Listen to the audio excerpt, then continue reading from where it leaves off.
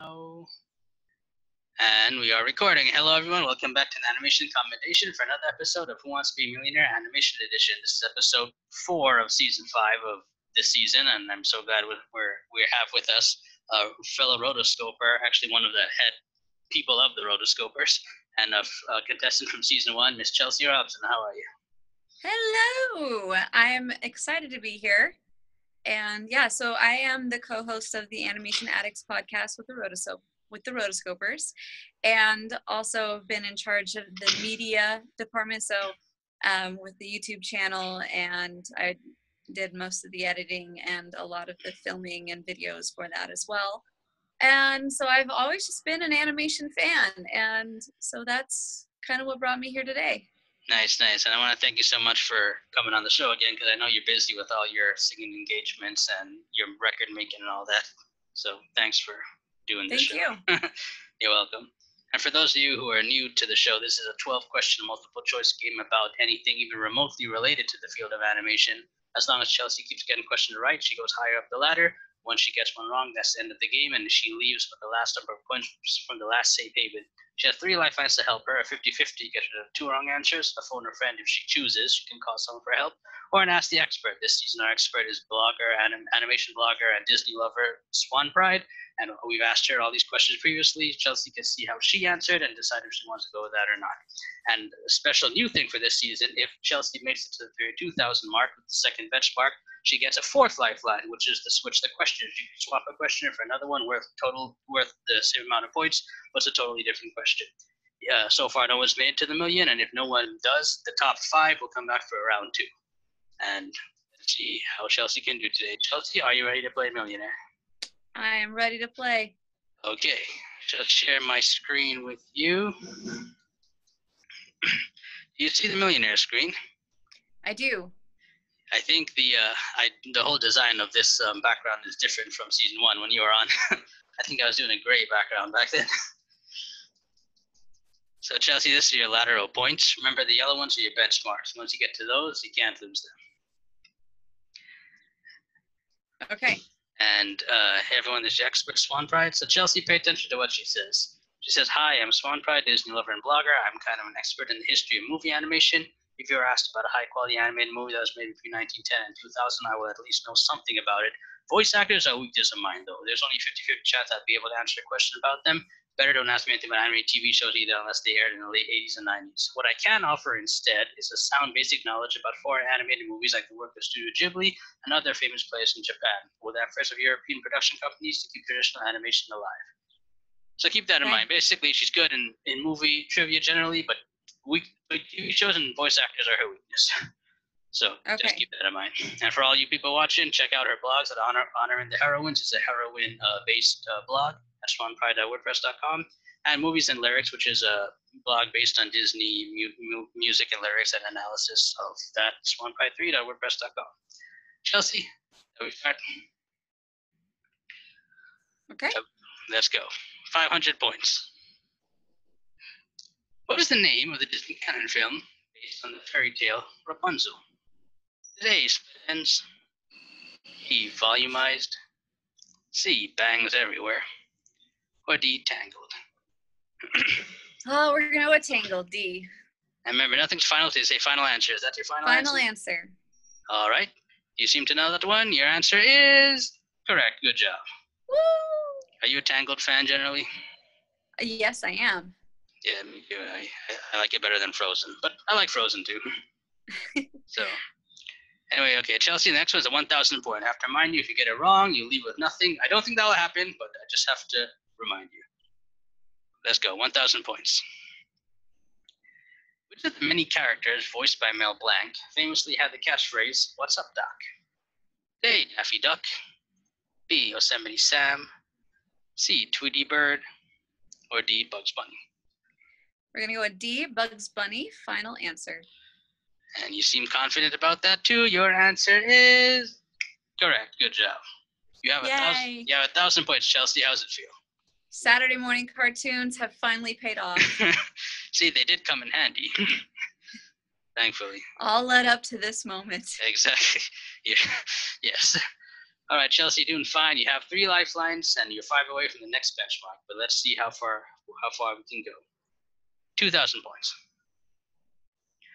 The animated TV series We Bear Bears, from 2015 to present, features 3 bear brothers. One is a polar bear, one is a grizzly bear, and one is what type of bamboo-loving Chinese bear? Is it A, a Kodiak bear, B, a sun bear, C, a giant panda, or D, a spectacled bear?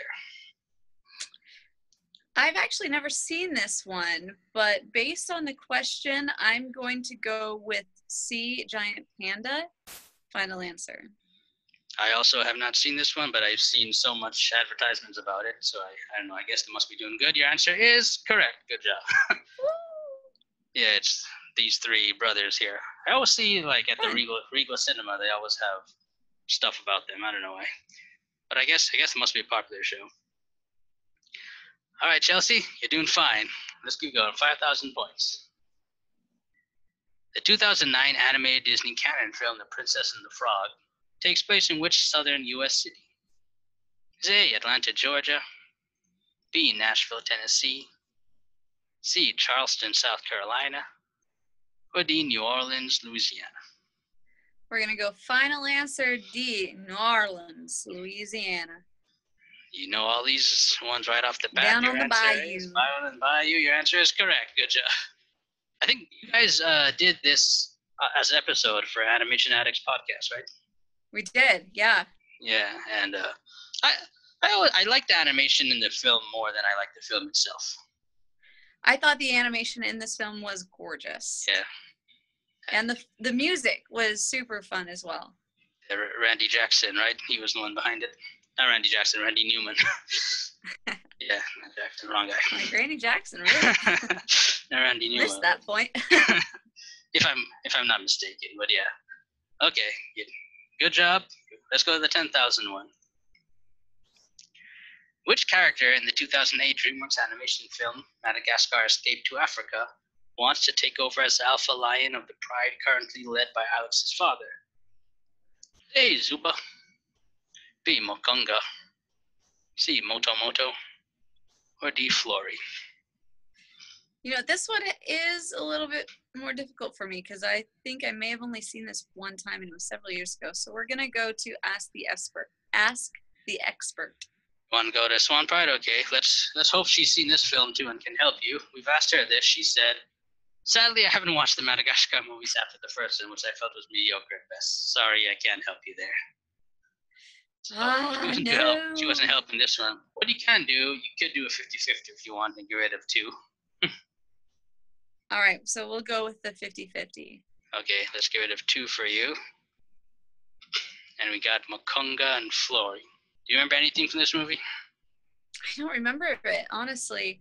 Let me think. Okay, which character in 2008 DreamWorks? All right, take your time. Don't say final answer until you're ready. Madagascar Escape to Africa wants to take over as the alpha lion of the pride currently led by Alex's father. See, now if you would have done the Circus one, I could have even said the theme song, but nice. This one, I'm not even sure if I've seen it. Yeah, it's not that great, to be honest, in my opinion. You know, I'm just going to go through it. And we're going to say B, final answer. What made you choose B instead of D? It just sounds funny. All right, Chelsea, you get this right. You keep going. You get it wrong, you're down to 1,000, and it's the end of the game. Chelsea, your answer is correct. Hey! Congratulations. Thank you. Thank you very much. Mokonga was this Alec Baldwin voiced lion. He was trying to take over from Zuba, who was Alex's father. He's dashing. Yes, he is. He's like, I guess he's like the Gaston of the pride. Okay, Chelsea, you had to use 2 lifelines. Swanpride sadly couldn't help you with that one, but you managed to get through, so you're doing fine. You're away from the next benchmark, so let's get you there. You ready? 20,000, let's go. Which theatrical Peanuts film featured songs written by the Sherman Brothers of Disney fame? A, A Boy Named Charlie Brown. B, Snoopy Come Home. C, Race for Your Life, Charlie Brown. Or D, Bon Voyage, Charlie Brown, and Don't Come Back. You still have that last expert as your last lifeline. Huh. Theatrical Peanuts film. That had Sherman Brothers. I'm just gonna kind of guess on this one, honestly. So I'm gonna say. Let me just warn you: if you get it wrong, you go down to 1,000. But you always I understand that the stakes are high. Yeah. Because the one after this is the next benchmark. And you have that. Might as well ask the expert. You want to ask her? Sure. Okay. Hopefully she can help you. This is your last lifeline for now. I have a feeling she's not going to, but. Well, you never know. Let's see. She says, this has to be the only Peanuts-related question I am actually able to answer. Oh. Being a fan of the work of the Sherman Brothers, I am sure that the answer is B, Snoopy Come Home. All right. Then we are going to go with final answer B, Snoopy Come Home. Was that going to be your guess before? It was not, so. Well, did this help? Your answer is correct. So, good job. Good thing you used the expert there. Or else you would have gotten it wrong. So perfect. So okay, Chelsea, the next one's at 32,000. If you get it right, you will have that no matter what. You'll be tied for first place with 2 other people, and you'll get the extra lifeline. Get it wrong, you go down to 1,000. But you could always walk away with 20,000, because remember, the top 5 come back for round 2 if no one gets to the million, and that's a good number to have, 20,000. So it's up to you. Let's go. 32,000 points. What type of animal is Rumpelstiltskin's pet Fifi in the 2010 DreamWorks animation film Shrek Forever After? A, a goose. B, a bear. C, a lizard. Or D, a toad.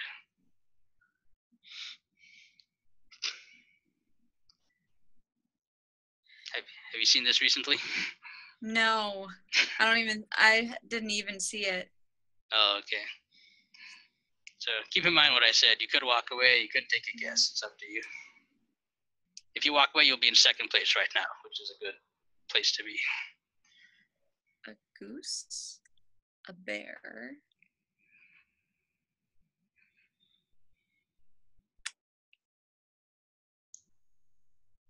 Rumpelstiltskin. You know what? Go big or go home. I'm gonna go for it, and I'm gonna say final answer C, lizard, but it's a complete guess. So. Okay, you could have walked away, but you decided to take a gamble. You get this right, you have 32,000. You get it wrong, at the end of the game, you have leave with 1,000. But Chelsea, your answer is